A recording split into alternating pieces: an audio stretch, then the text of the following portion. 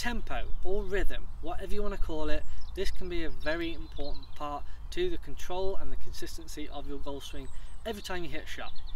In recent times, especially with Bryson DeChambeau coming onto the scene and pushing the boundaries, it can be very difficult and conflicting to understand what tempo or rhythm is all about. So in this video I'm going to be showing you exactly what I think that you should be considering when looking at your tempo of your golf swing. So you know the drill, let's get stuck in. This is Nick Does Golf.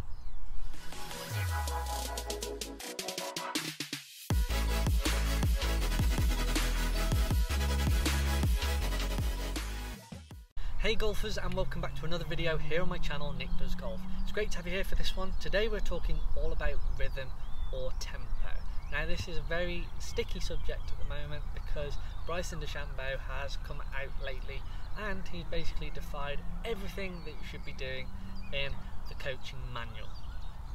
A lot of the things that he's doing I totally get, but for somebody else to digest and do it for their own game is sort of going to be impossible unless they are really athletic and strong. So in this video I'm going to try and help you to digest everything to do around this topic. So let's go! For years and years in the coaching manuals we have been pretty much told to hit our golf shots around 80% of our physical capabilities. So taking it back 80%, coming through and holding the finish, not taking the tree out. Now Bryson has just pretty much come out and said, stuff that, I'm going to be hitting it 100% every single time.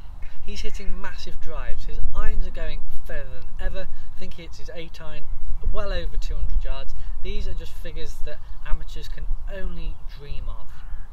But there's a lot of things that he is doing in order to get to that stage.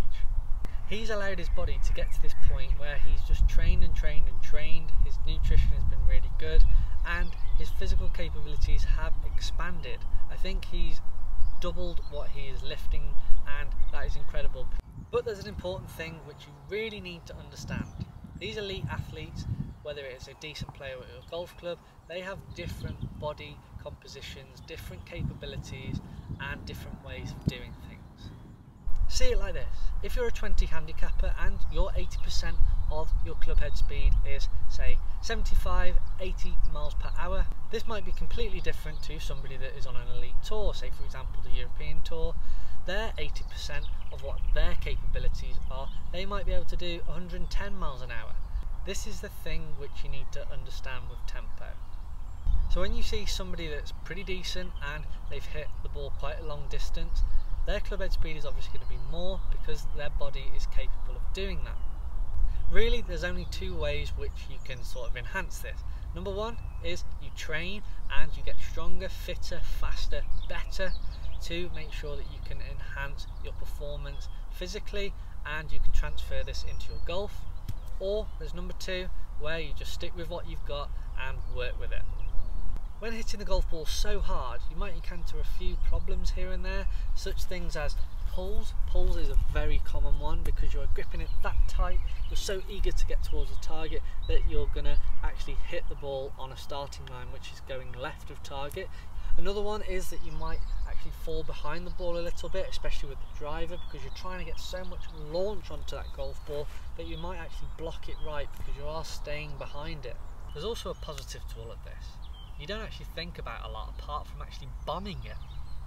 But seriously though, if your tempo is one of your biggest things and you're focusing on a smooth and silky swing, then it works for you, so make sure you keep doing it. If your control is much better, then that's certainly going to help in terms of your dispersion rate because it's going to be narrower, so make sure you stick to it.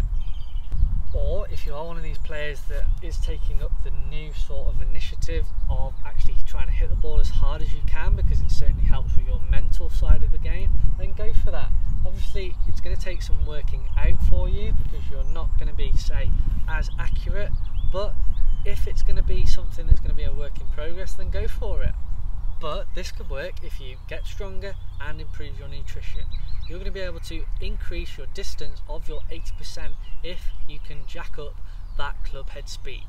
There's nothing to it, it's just a simple formula.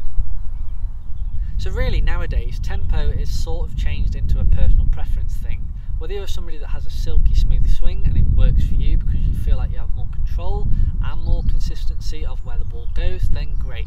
or if you are somebody that does really try and hammer the golf ball with every single shot and it works because it makes you feel good in terms of your mental side, then go for it. But go away, practice it, see how you get on. So if you found that video useful, make sure you hit the like button and leave a comment down below. I'd love to know what your opinion is on this and what works for you. If you haven't done so already, hit the subscribe button down below. I'd really appreciate it, as you can support my channel as I deliver more free videos out for you guys for nothing. As well as that, check out all my social media platforms. I'm on Instagram, Twitter and TikTok, so you can keep up to date with everything that I'm doing. I hope you found that useful and it's clear for you to understand. Thanks very much for watching, and see you all on the next one.